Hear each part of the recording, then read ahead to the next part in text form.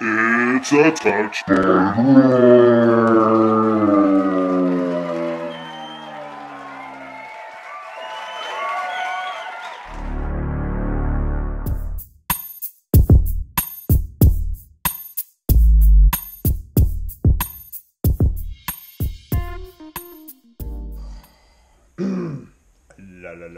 Welcome, everyone, back again.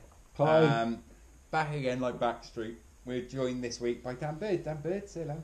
Hello. That's Dan Bird. That is. He's More the- NSYNC than NSYNC. If you follow us on any social media, all the stuff that looks a bit like a 10-year-old has done it, then that's me. Yep. If it looks really, really good, Dan Bird did it. That's just FYI. Thank you. So yeah, we're really excited this week. We're going to be talking the absolute shower that is Manchester United. We're also going to talk about racism in football, about the Player of the Year nominations, bang average Premier League players, feedback. It's a good one. Also, I just wanted to say happy birthday, Ben McDonald. This one's for you. Designing football now It's important. is very important. We are joined today by our friend / designer. Design icon. Desiicon. That is Dan Bird.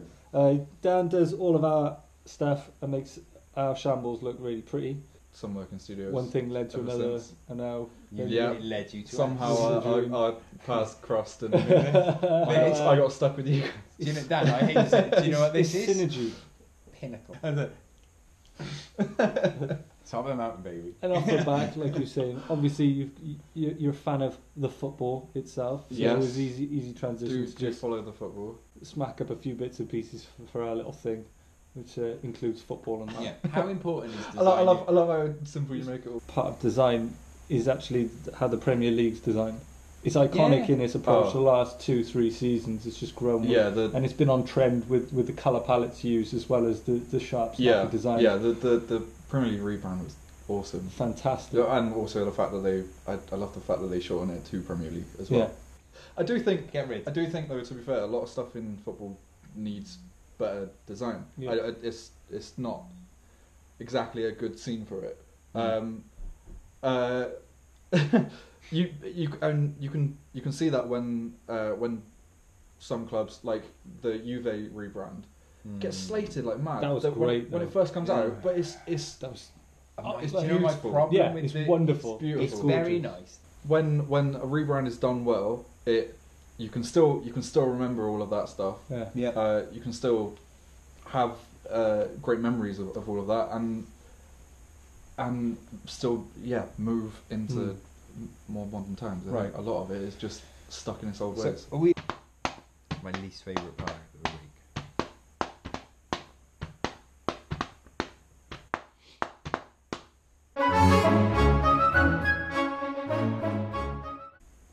Man United.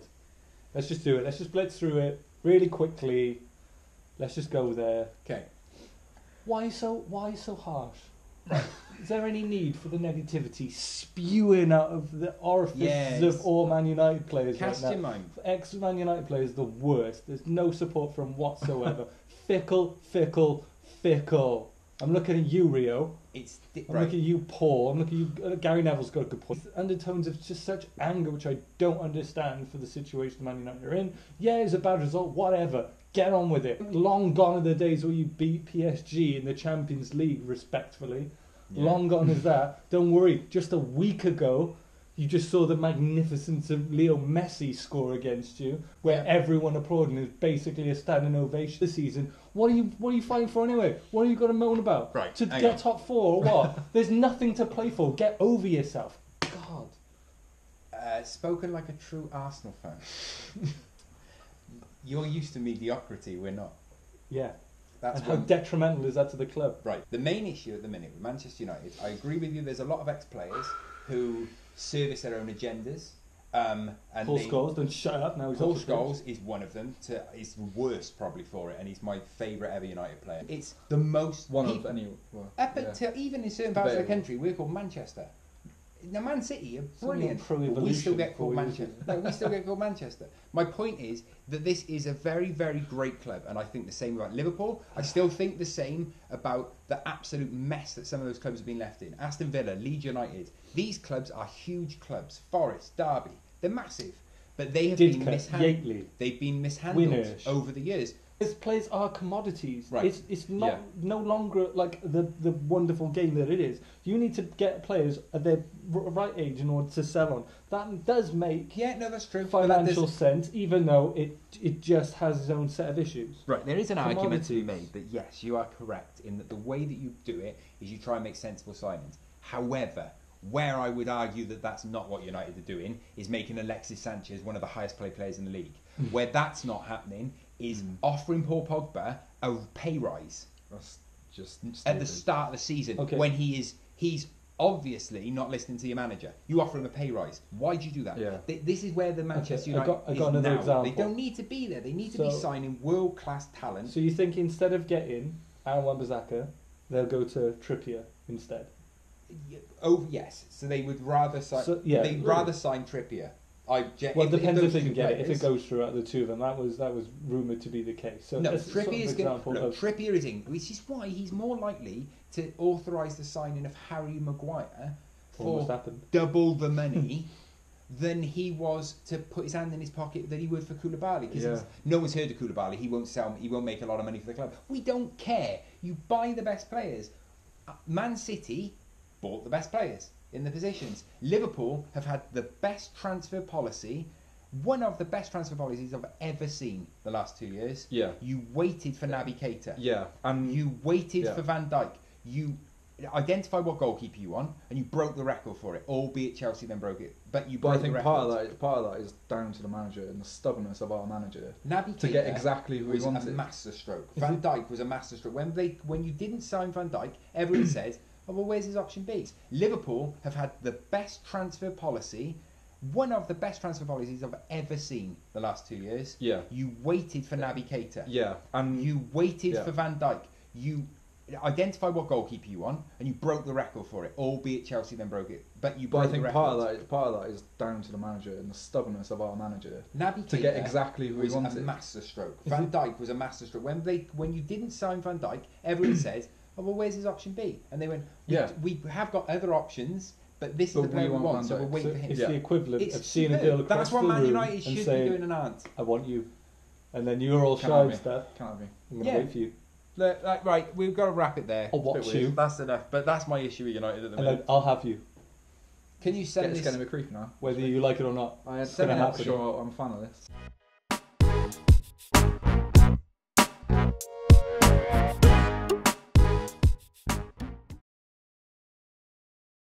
Racism, how can you stop it? Oh, guess what? You can't. My least favourite part of the week.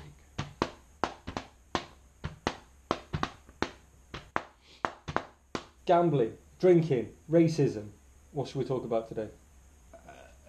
You choose. Can I have a racism? I think that more players need to come out and stand up against it. I think that too many players are worried about... It's breaking that pack and tribal mentality, which is so important. So, it also starts from very small waves. If you hear anyone saying anything remotely racist and it's against what you believe, don't just stand there and smile about it. Call that person out over it. Yes. Stand up for yourself, or just fundamentally say, "I've got an issue with what you said." If there's any sort of nonsense like that, you hear in a pack, if it's just one person, if it's 10 people, if it's at a stadium or wherever, to call people out, that's the first part of doing this, because that people need to stand up and they need to be told that it's not acceptable. So that is where I believe things can start, and we'll have a look from there. We'll do some research. That is liquid football podcasting.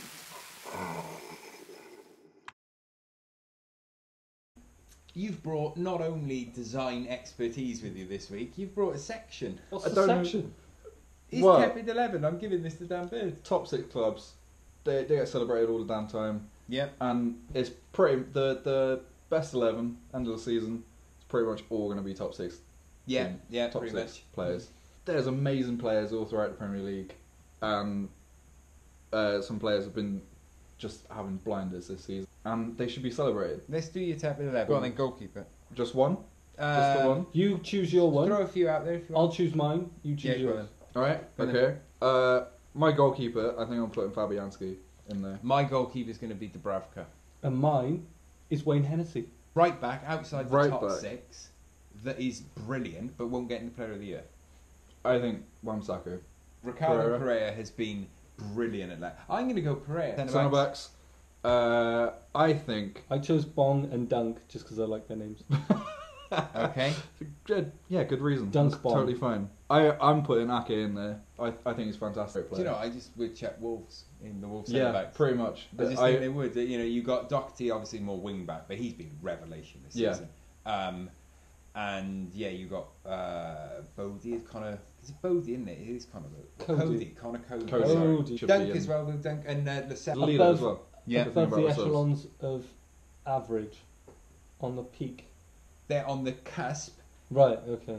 but they're not. Okay, they're Chris Sutton. They're not Alan Shearer. Left Is back. Taggart. Lowerton. Go on then. I'm putting Holobas in. It's a simmer. It's not a boil. It's a simmer. I was Carry expecting on, like carry on. tepid Right, as in let's do centre mids. lower. We got to be quicker with this. Come on. Centre Hog mids. and Gosling I got. I'm putting Brooks, absolutely. Gosling. Neves. I love Neves. And Because I've got like a not even a warm bath. It's like just in the tap. It's just about You've above got when just you're you've Yeah. gone room temperature. yeah. It's just Yeah. above cold. Yeah. Mihajovic as well for Palace. Brilliant. Pick two wingers. Fraser and Jota. I'd probably have Brooks and Fraser. Brooks in Left midfield. field. Okay. I've gone with Sugar Shane Long and Tosin. That's a big Right, one. strikers, just two names. God. Striker, I'm only having one. I'm going for Jimenez. Oh, I got two, I so I'm think it's going between Ben Jimenez Teke and Mooney. So I've gone for tepid at best. Kiss the ring wherever you need me. Kiss the ring whenever I'm gone too long. Feedback this week. I love a bit of feedback. I know we all do. It helps us Every- grow, helps us learn. Oh. Helps. I go Bis-chan.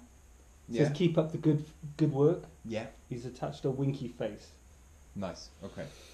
Emoji or It was a winky face it emoji. was yeah. emoji? That Francis way round.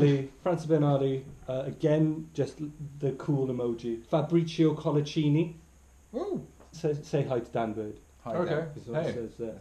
Colacini. Aaron Moy just says, why though? It's not constructive, Aaron. Paul Scholes says, keep plugging away at the anti-gambling bug in football. Luke Nillis, who says, bring back hairy footballers. Sean Gota says, feed me sweet, sweet football content. Leo Baptista says, Oh, it's beastie. And that wraps up my feedback for the week. See. Nice.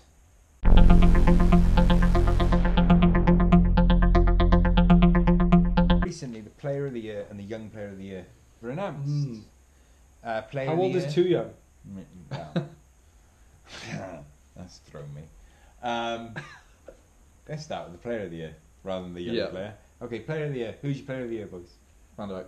Van Dijk's mine. That is You easy can't for look. me. No, you can't look past He's going to say Sterling. Raheem Sterling. You can't I- go past Sterling. I'm I sorry, think- you I can't. think you For all can- his generous work that he's I- done on and off the pitch, standing up against racism, he's iconic this season. He is an iconic player. Van Dijk's been better on the Yeah. pitch. Yeah. I think you can look Van Dijk's right been past Sterling immense. at Van Dijk. Van Dijk's been immense. My thing on the young player Don't is I think there understand. should be a rule where if you've been an established member of the first team at your Irish club Jet Declan Rice. for a number of years, you shouldn't be allowed to be nominated for Young Player of the Year. I think Player of the Year. Yeah. Like, having Marcus Rashford, Bernardo Silva, and Raheem Sterling in there, they're just I think they should players like Brooks are never going to get a chance to win it. Yeah.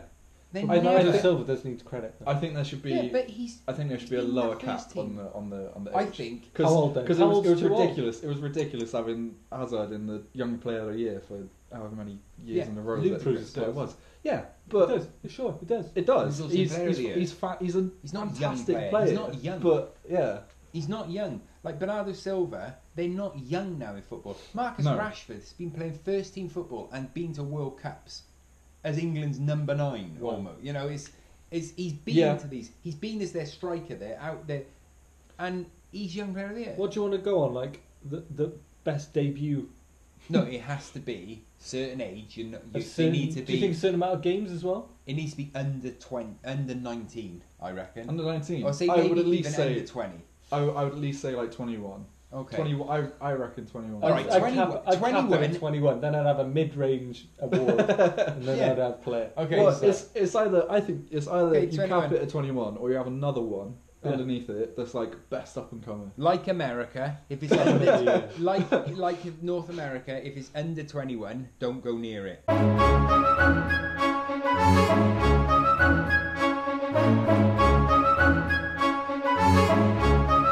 Thomas Tuchel, after 4 losses, came out and said, "No one is listening to what I'm saying. This club is rotten from the bottom." I think you're paraphrasing. His words were, "The board are not listening to me. I have 14 first-team players out and no youth setup."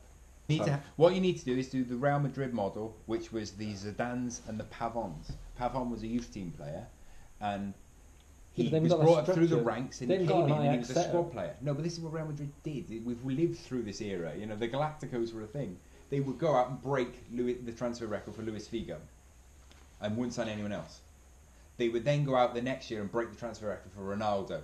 They break the record for Roberto Carlos, Beckham. All of these things kept coming in, but they couldn't sign anyone else. So when they were signing a Galactico. They couldn't sign anyone else, so they had to have a fucking good youth setup. PSG have no youth setup. None. This model will not work because you've got financial fair play, which means you can't sign anyone potentially for 2 seasons.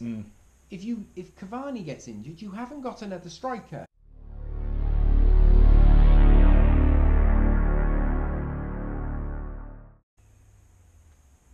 Is it your turn to do the trick with the egg?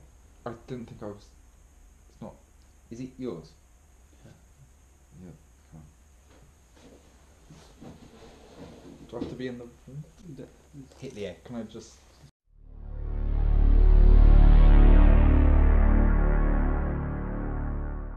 To the end Of of the another road. week. Thank you very much, Dan Bird. Dan Bird, thank you so much. Thank you for coming back on.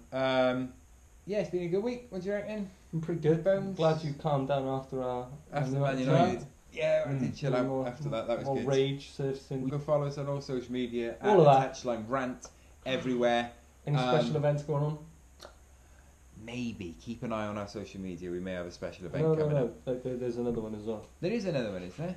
Yeah, that one. Yeah, there is another one as Thank well. Happy birthday. Yeah. Happy birthday, Ben. Have a good one. We'll be at Depot. We'll be at Depot on May the 2nd. May 2nd. For Ben Jam. Ben Jam, please check Come it out. down. Have a look. We'll put a link in Yeah. to Ben Jam.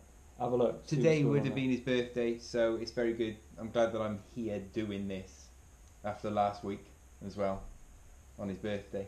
So yeah, happy birthday, Ben.